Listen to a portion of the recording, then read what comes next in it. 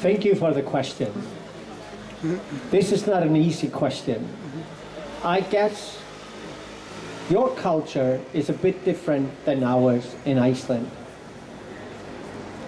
But for me as a person, to deal with things like this, to protest and continue year after year, decade after decade, is endurance. Not to give up. I was trying to tell you this long story so you could learn from it.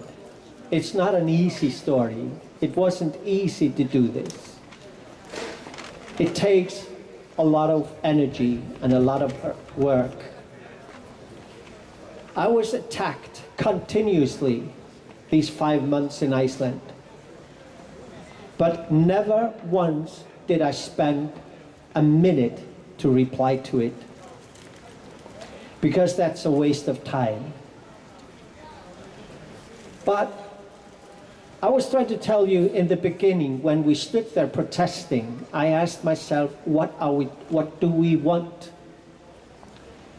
In every society, right in front of me here and right in front of me in Iceland in 2008, there were thousands of people, and I knew each and everyone had their own idea of how to protest.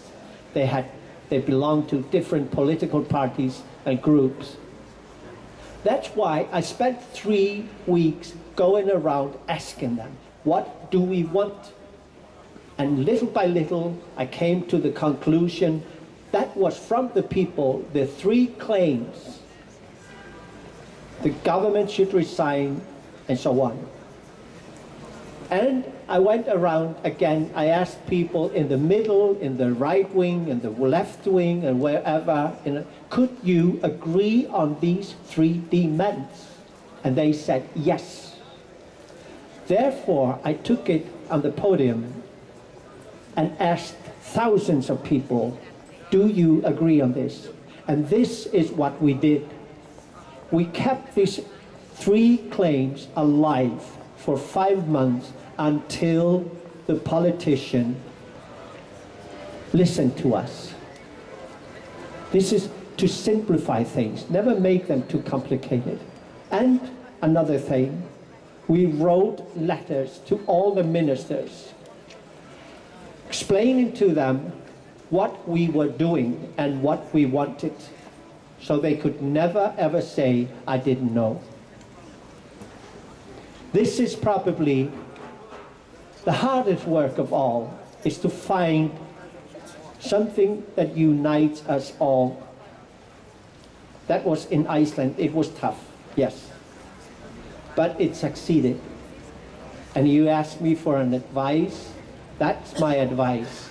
Find 2, 3 claims that everybody agrees on, and start like I did, like I learned when I was a young man.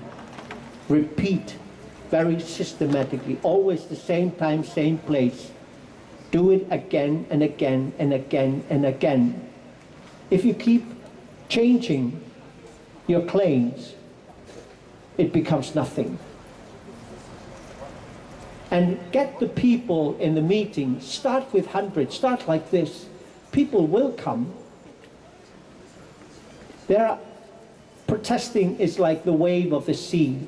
There were moments I felt very much alone. But okay, it comes with it. Because of the waves of the sea, they go down and then they go up again. Endurance. Simple claims, reasonable claims. Go for it.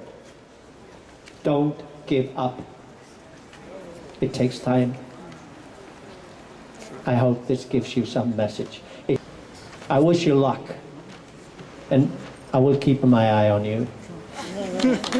Thank you.